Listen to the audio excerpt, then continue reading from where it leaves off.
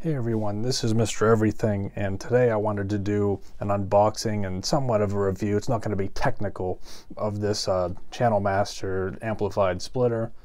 To make a long story short, I'm just using a simple flat panel antenna, and I've used it since 2012. Somehow it picks up almost all the stations, but the repack, kind of messed things up. I get stations I used to not get, and then a few that I used to I don't get anymore. And I started splitting out into the living room because no other room in this apartment picks up with any antenna I've ever bought. So I just decided I would run it into there, and I'm just using a regular non-powered splitter just to see if it would work, and it did. But a few stations I just barely don't pick up all the time. So I'm hoping that this will resolve that. And this was about, I think, $31 from Channel Master on eBay, which is a pretty decent price. This is open box, but you can see nothing really on here. I'm guessing it's probably just like someone bought it and they either didn't get the right amount of ports or it didn't work, so they just sent it back. And by it didn't work, I just mean like they expected it to do something it wasn't made for doing. So basically what I'm going to do is I'm just going to show you what I'm picking up. It's not going to be like an overly specific test, just see if those channels pick up without the splitter, the amplified splitter, and then hook it up, plug it in, and see if it picks those up with it.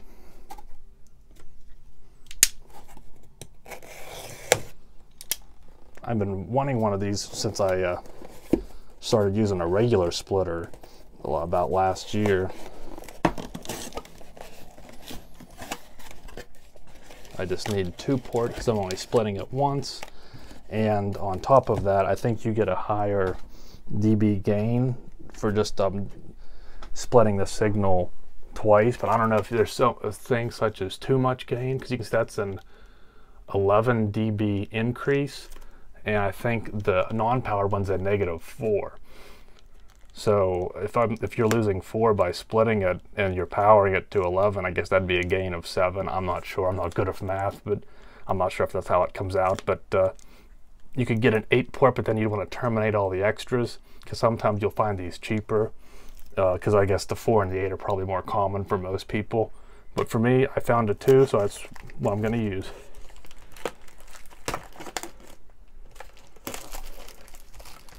Much bigger than just the regular splitter. I mean, if you're watching a video like this, you obviously know what those look like, those old school ones that aren't powered. I think this is a 6-feet cable, and where I have this all routed, I don't need that. So I'm not sure if this is just the standard coax cable or if it's something different because it runs power through it. Because I don't know if you could just cut it and then just crimp that on, or I guess this one's a little bit different, but I don't know, I'd probably just tie it up. But I would just be curious in the comments, and for anyone else, if someone knows, can you just use any of these, cut it to a different length if you wanted.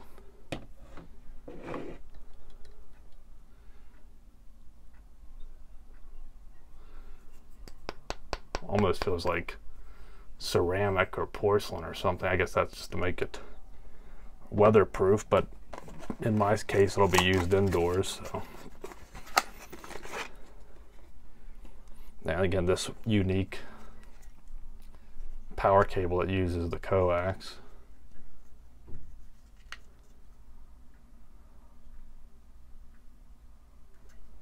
And again, I think PCT actually manufactures these and just Channel Master distributes them, so either of these would be fine. I've seen some cheap ones on eBay, but I mean, they're $30. That's when you're not paying for cable. It's a one-time thing. I would just get the name brand, get a Channel Master or a PCT.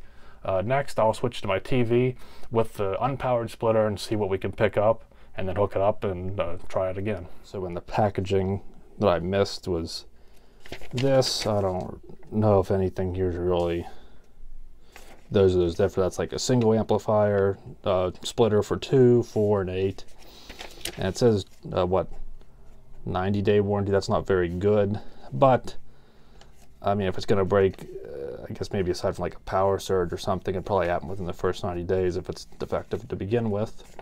But there's that. Okay, so again, this is the way I've been using it. Prior to this, I went from the RCA flat panel, I think it's about a 6-foot cord, into the amplifier, and then it's like probably another 6 foot or 4 feet. So there is a splice there, the butt joint thing. Now it's going into the splitter and on another 6 foot or something to my TV, and then probably, I don't know, maybe 50 feet into the living room. So this is just what I get.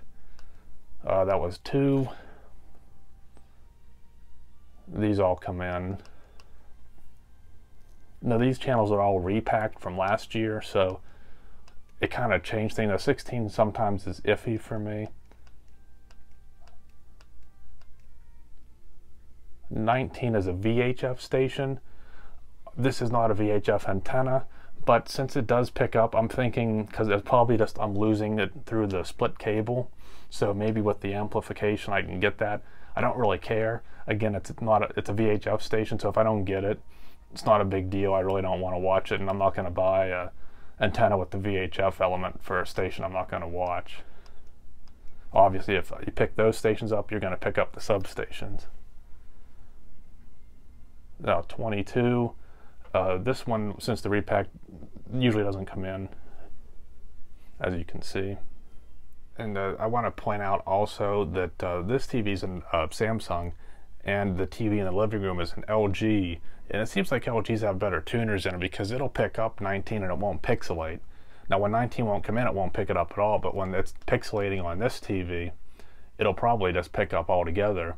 So it must be a better tuner in the LGs, because I had an LG previously, and it also was very good. So this station comes in pretty good, and this one doesn't come in as good since the repack. But you can see a lot of these most of them are just fine, and there's a few borderlines, and I'm hoping that just the amplifier will keep those, because if I'm picking them up that well, I'd rather try this route before I maybe decide to get a better antenna. Now this probably won't matter, but this is how mine is set up, just like that. This one's going to take up more space, so it might be a little bit harder for me to tuck it away, but I don't think it really matters, but that's where I'm going to try and do this at. I finally got this put in here. It took me actually quite a while, probably almost an hour, but it's kind of cramped. I didn't want to move my whole TV stand out. This power cord is just so thick and sturdy and stiff. I know that's real funny, but I guess that's a sign of a good cable, but it makes it really hard to manage. Now, if you're running it for 6 feet, it's just fine, but I mean, I have a power strip right there, because this is obviously like low voltage stuff. There's no safety issues here, but it's way too big for that. It would probably be ideal to trim it down if you can do that, or if you just have a shorter one on hand. But I pretty much put it in the same spot. Zip or even a twist tie just holds it. I mean, plus the weight of the other wires kind of keep it in place. But as long as I don't have any trouble, I mean, I really don't come back here anymore. I just kind of store old game cases and stuff. And you could always take the twist tie out and move it. But you do have that green LED indicator, and there's one on the power supply.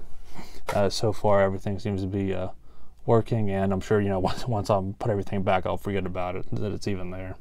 And for anyone that might care, this is the old splitter that I was using that worked pretty good.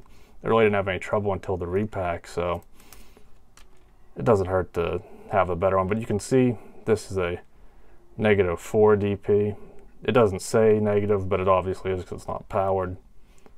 And again, it's just a two-way splitter. The only thing, it's all metal or aluminum or something, and it has, it's not going to break, and it's nice and small. Doesn't take up any space compared to the powered one. But there you go. That's probably what if you have one of these, you might want to get the powered one.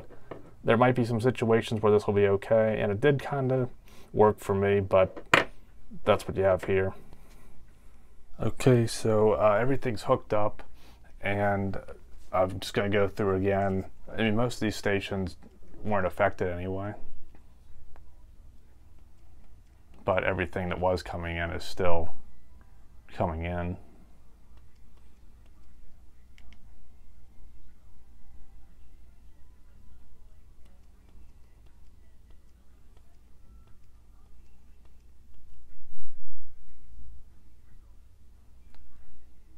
again, you can see that 19, again, it's a VHF station. I don't expect it to come in. It usually does come in the mornings, but I don't really even care. Sometimes I just like to use the guide to see what's in, and at least it pulls the guide in, compared to before it would just never even pick it up. So I don't really care, though. I don't really watch that station.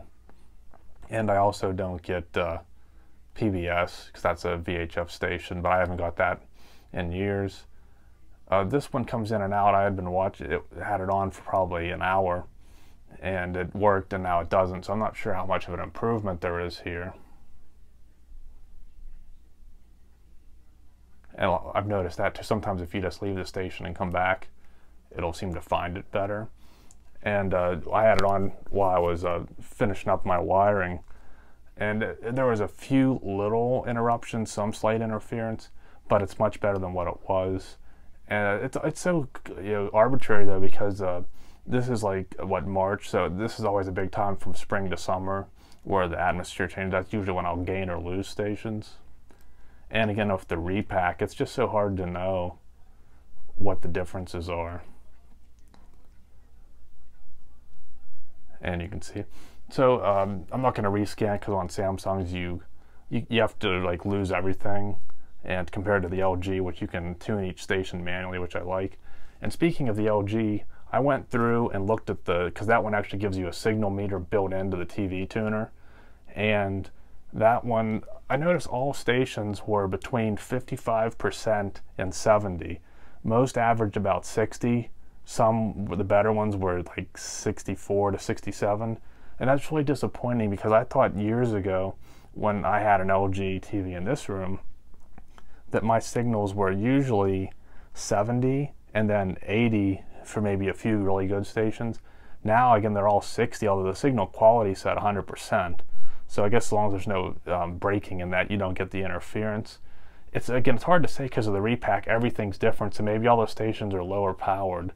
I'm about 40 miles away. Most stations are broadcast from Pittsburgh. Some are from Greensburg, and I'm not sure. Again, I just have a flat panel. It's not even really aimed toward anything. I just put it to where it was on the wall, and that seems to be the best spot. So I didn't really even try and aim it. That's where it seems to work.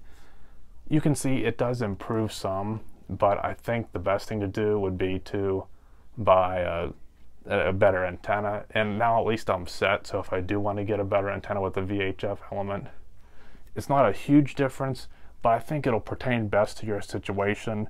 If you run a splitter, or you have a really long cable throw and it used to come in and now stations aren't, this might be enough to help. You can see it did help the one station come in a bit better. And things vary, so some days, all summer, it might work perfectly, or it might not come in at all. But it is a little bit better, and for the price, I mean, a cheap splitter, if you don't have one, is $5 to $10. So getting the $30 one, I don't see too much of a problem. I don't think it'll use too much power either.